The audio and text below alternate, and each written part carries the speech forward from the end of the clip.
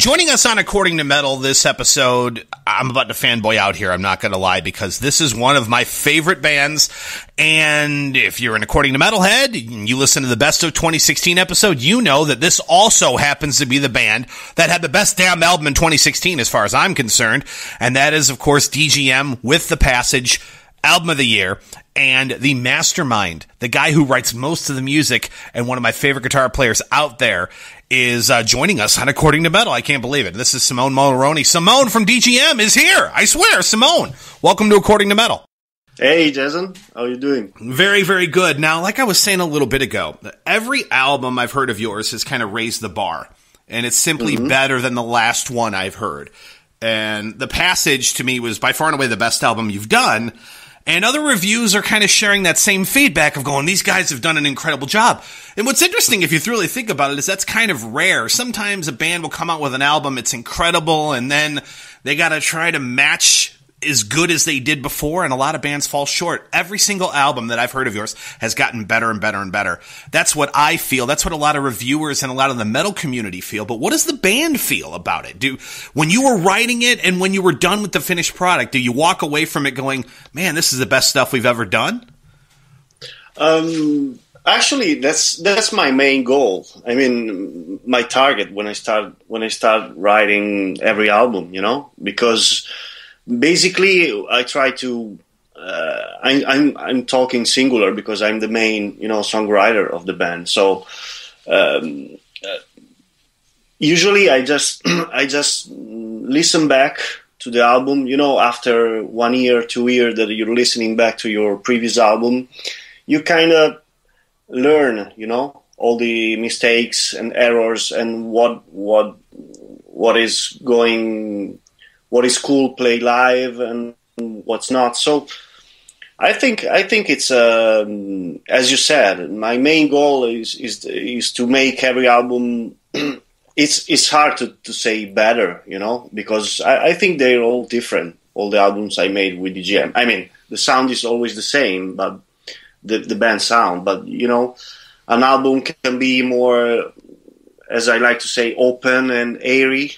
Like the last one, probably more melodic. The previous one was more like in your face, a lot of double bass and stuff.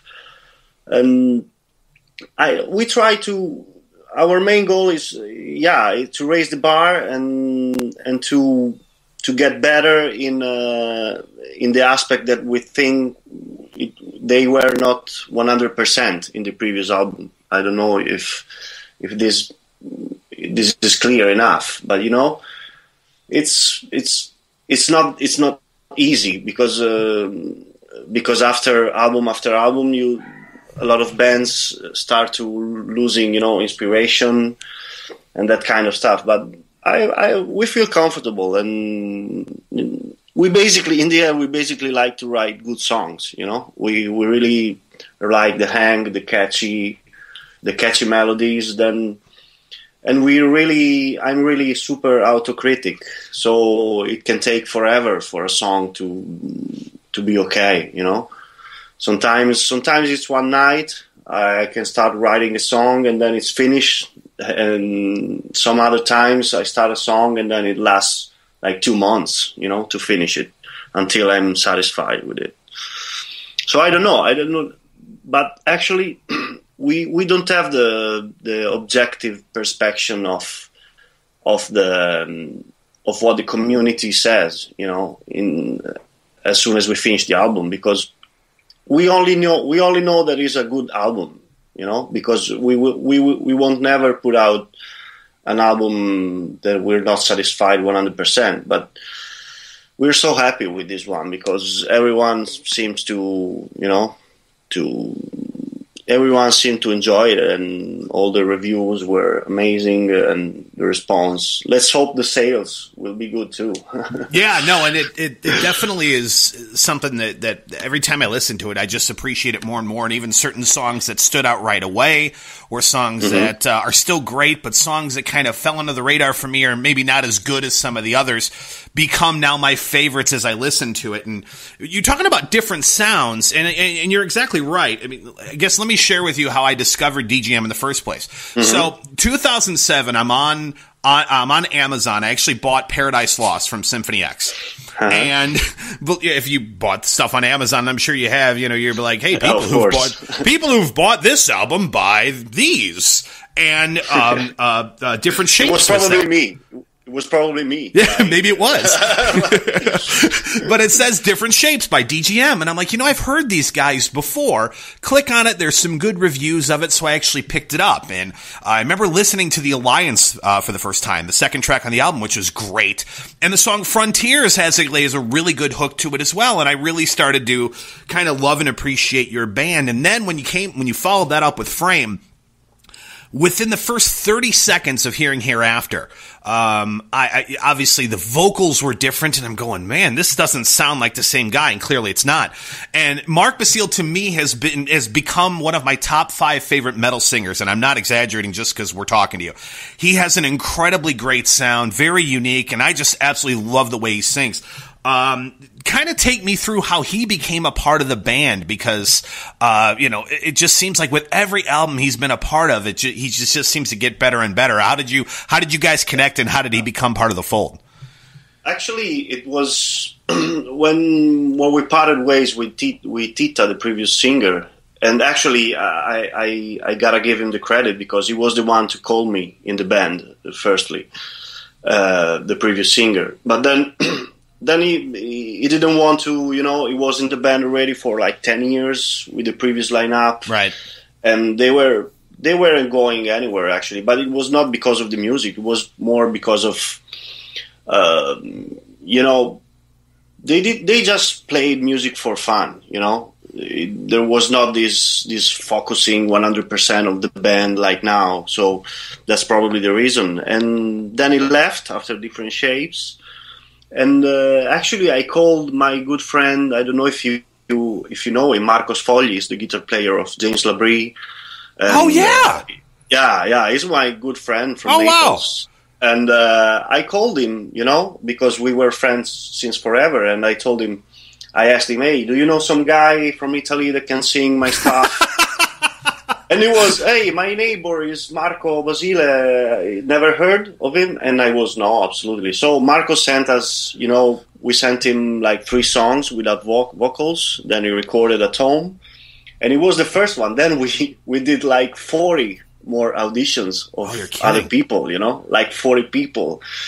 And then we came back to Marco because he was the best one. So that was the initial, the initial hook. But then about the albums and I agree with you that he's getting better and better singing wise, because he's a vocal teacher and he constantly studies, technique, and is way better now on stage too, and on the albums, in the beginning it was more me writing also melodies, in Frame.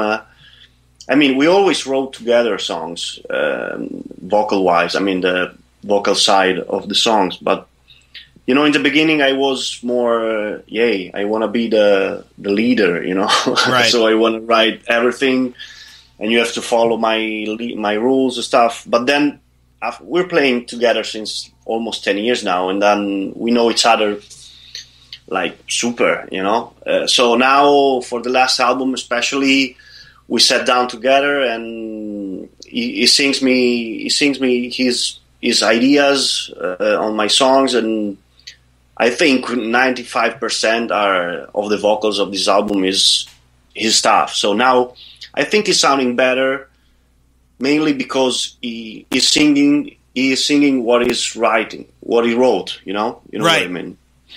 While in the beginning, everyone else in the band was trying to, I remember Frame, we recorded vocals with all the band in the studio, all the band members. So it's not easy for a singer to have, the drummer that says, hey, do like that, and the bass player, hey, do like this.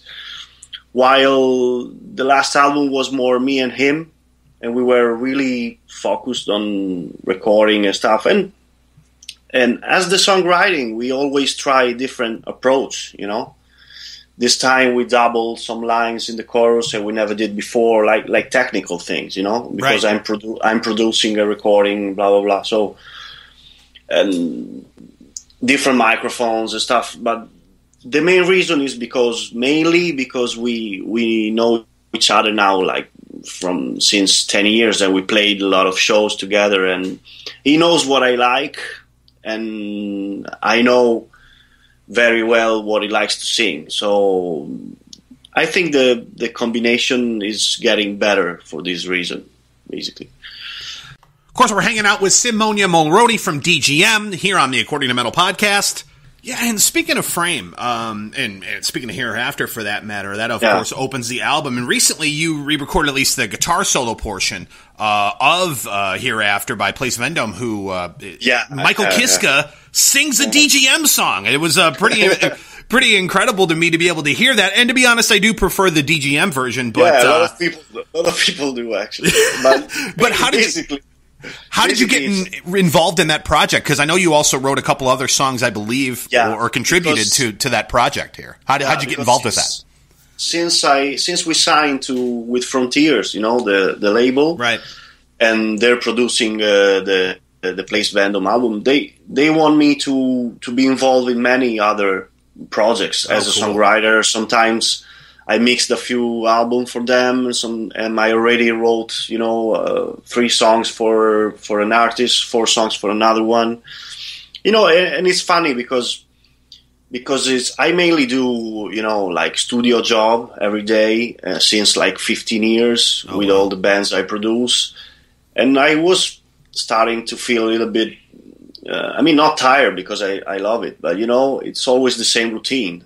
While I never wrote songs for someone else except DGM. So it's really funny because you have to write songs in the style of, I don't know, I did this Sandstorm album last year with Jolie Turner. It was my, when I was a kid, it was my hero. I was singing with Malmsteen and Blackmore and all my heroes. So I wrote 5 songs for him, and I wrote 4 songs for Jörn Lande on his upcoming solo album.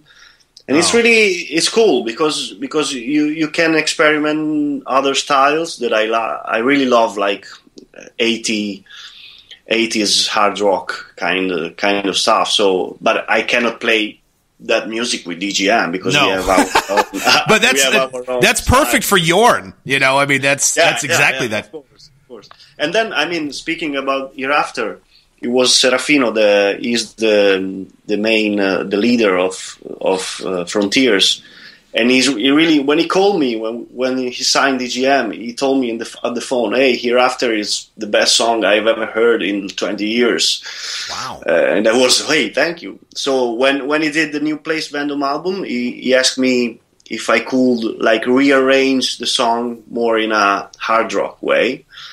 And I told him, "Hey, are you sure? Because there's a lot of odd time signatures, and it's not typical." No, I don't know how. Yeah, that would be very. And he told me, "Hey, I don't care. It has the best chorus refrain, in the world, so people will love it." So for me, it's kind of an honor, because a great voice of metal is singing my song, so it's cool. And then, but of course, the original one was kind of, it's always difficult with the covers, I think, because unless you change them, a lot of people remade classic 80s song, but then they play them in a metal way or rock way, and then it's cool, okay? In my opinion, at least. But if you do a cover of a metal song and you do it pretty much the same, it's difficult, Yeah, when you true. compare. So people will probably love the original more.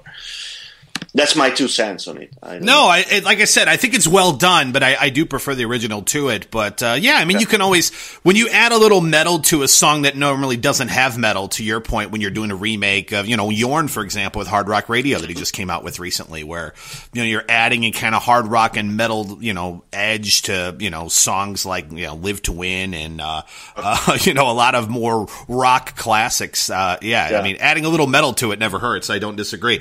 But to your point, you write some incredible songs, and you're obviously starting to write some songs for different artists and different even types of genres of music. But you guys have quite the catalog yourselves as a band. But if you had